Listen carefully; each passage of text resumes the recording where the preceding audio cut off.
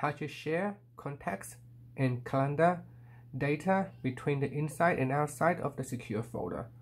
So inside the secure folder, you can share the contacts within secure folder to the outside, and contacts from the outside can also be shared back to the secure folder.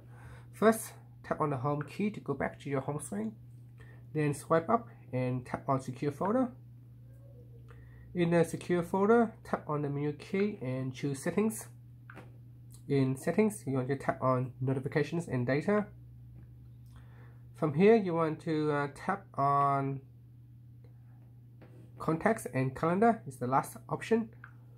In here, tap on contacts and calendar. So if you want to import to secure folder, while inside the secure folder, you want to access contacts and calendar from the outside, you want to switch this on.